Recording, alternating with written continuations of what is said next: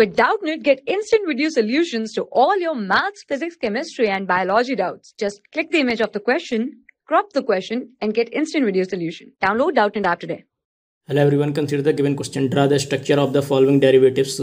So we have to write the structure of the acetaldehyde dimethyl acetal. So we know that acetaldehyde is CS3 C double bond OH.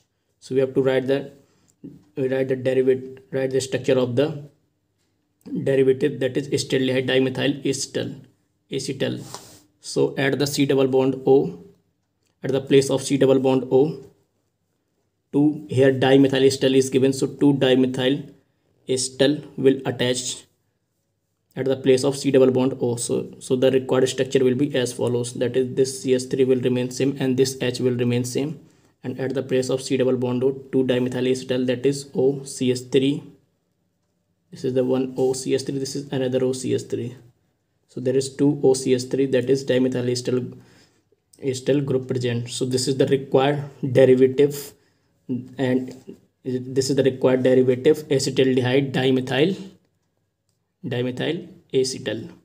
Acetal is called when 2 OR group is attached to the same carbon. That is here OR, that is OCS3 attached to the same carbon. That's why this is the acetal, and it is the derivative of the acetaldehyde, that it attached with the acetaldehyde. So that's why it is called the acetaldehyde dimethyl acetal. Thank you. For class 6 to 12, IIT JEE and NEET level. Trusted by more than 5 crore students. Download Doubtnut app today.